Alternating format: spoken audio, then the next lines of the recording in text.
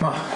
Okay, before you lay into me for the 10,000th time about how wrong I was for keeping you and your father apart all your life, I'm going to say my piece.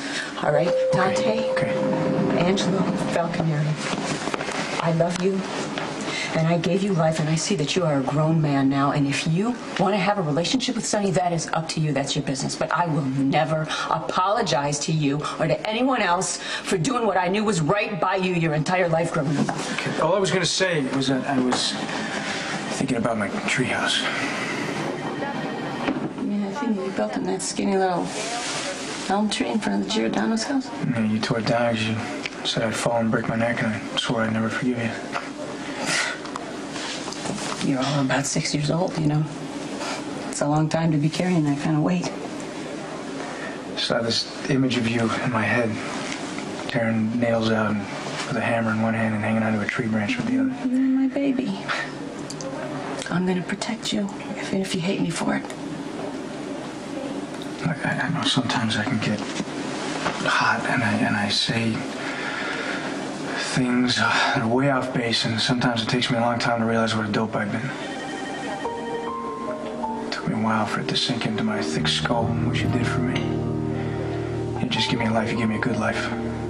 Away from Sonny and all the violence, and if it wasn't for you, I'd be in the ground right now. No, don't even say that. No, I'm not just saying that, it's true. I mean, I'm not just talking about when you walked in on Sonny shooting me. I'm talking about what you've done for my whole life. From the day I was born. Thank God you had nothing to do with Kiefer getting run down. Yeah, Sonny didn't either. If he gave the order, I would have known. Well, Christina lied and said that Ethan did it so she could protect Kiefer because she was afraid that Sonny was going to kill him. Jason, I screwed this all up. I was so lost and hurt over my sister that I wasn't there for her so she could have someone to talk to. Sonny had every right to be upset and angry. Yeah, but I should have been there for her.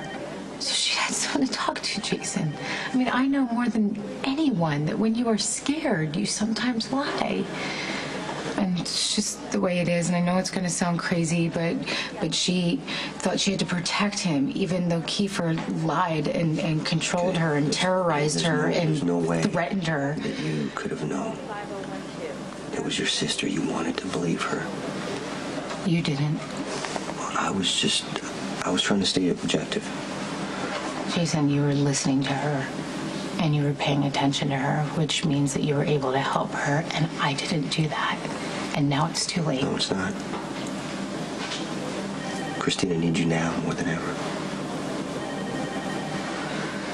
Jason must have ran Kiefer down after Dad found out that Kiefer was the one who hit me. You didn't see his face. Dad ordered Jason to kill Kiefer. I'm sure of it. Christina, you can't be sure without evidence. My dad's a gangster and Jason's his hitman. Kiefer hit me and now he's in the hospital. It doesn't take a genius to connect the dots.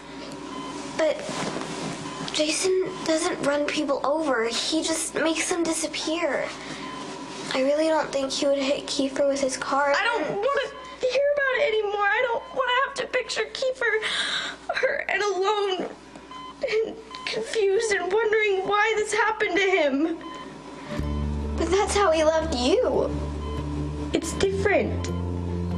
Kiefer didn't do it on purpose. He just gets angry sometimes and has trouble controlling it.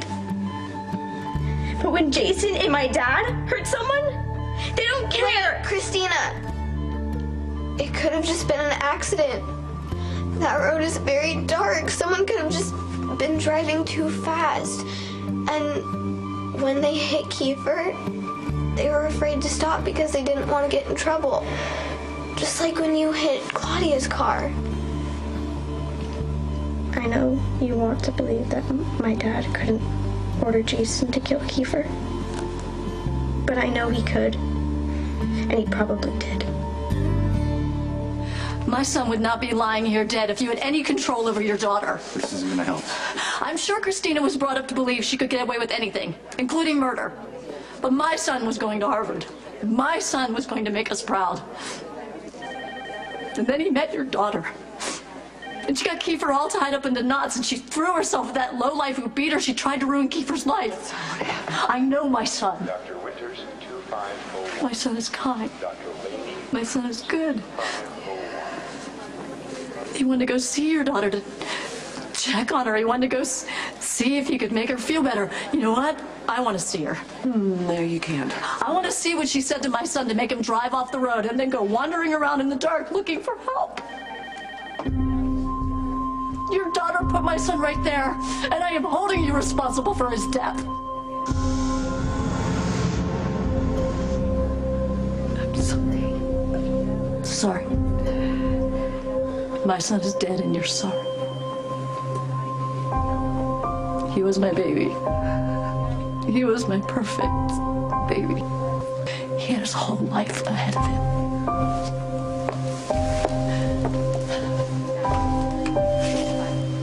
Just go.